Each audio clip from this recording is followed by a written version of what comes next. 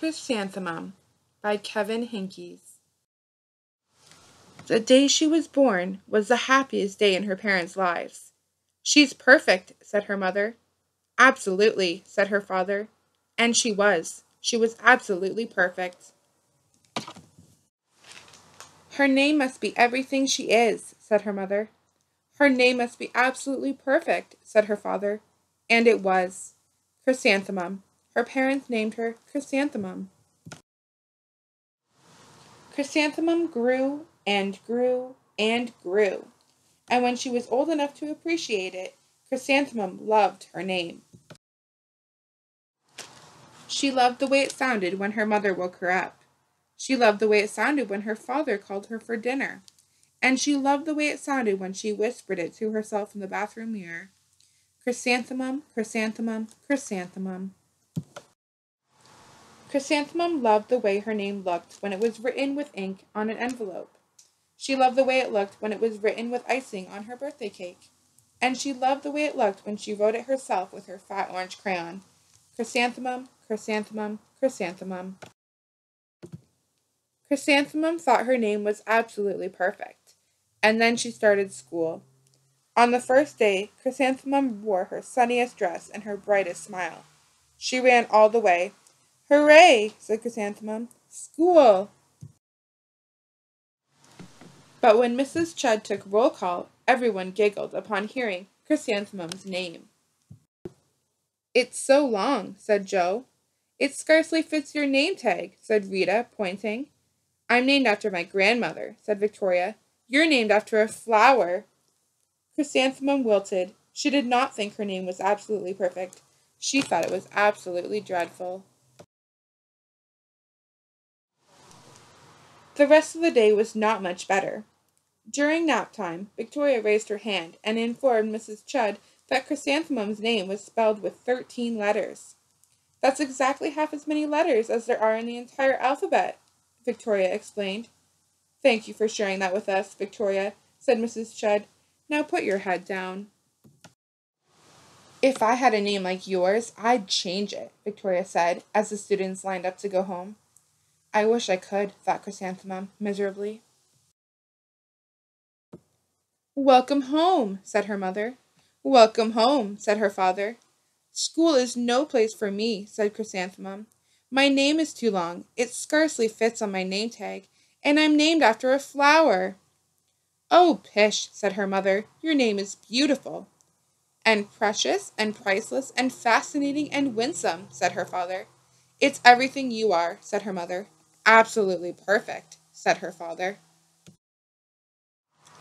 Chrysanthemum felt much better after her favorite dinner, macaroni and cheese with ketchup, and an evening filled with hugs and kisses and parcheesi. That night, Chrysanthemum dreamed that her name was Jane. It was an extremely pleasant dream. The next morning, Chrysanthemum wore her most comfortable jumper. She walked to school as slowly as she could. She dragged her feet in the dirt. "Chrysanthemum, chrysanthemum, chrysanthemum," she wrote. "She even looks like a flower," said Victoria, as Chrysanthemum entered the playground. "Let's pick her," said Rita, pointing. "Let's smell her," said Joe. Chrysanthemum wilted. She did not think her name was absolutely perfect. She thought it was absolutely dreadful.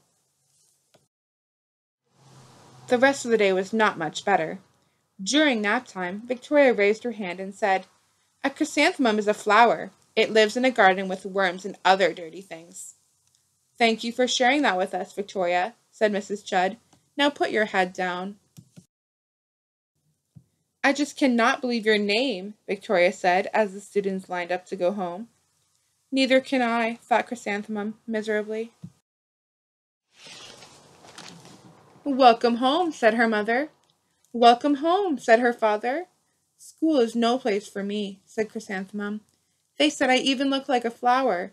They pretended to pick me and smell me." "Oh, pish," said her mother. "They are just jealous."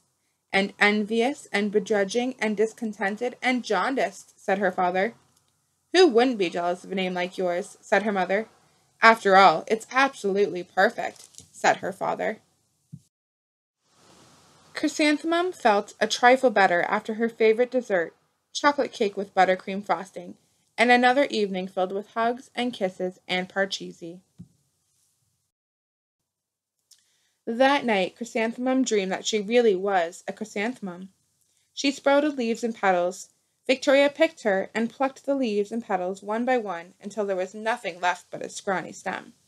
It was the worst nightmare of Chrysanthemum's life. Chrysanthemum wore her outfit with 7 pockets the next morning. She loaded the pockets with her most prized possessions and her good luck charms. Chrysanthemum took the longest route possible to school. She stopped and stared at each and every flower. Chrysanthemum, chrysanthemum, chrysanthemum, the flowers seemed to say. That morning, the students were introduced to Mrs. Twinkle, the music teacher. Her voice was like something out of a dream, as was everything else about her. The students were speechless.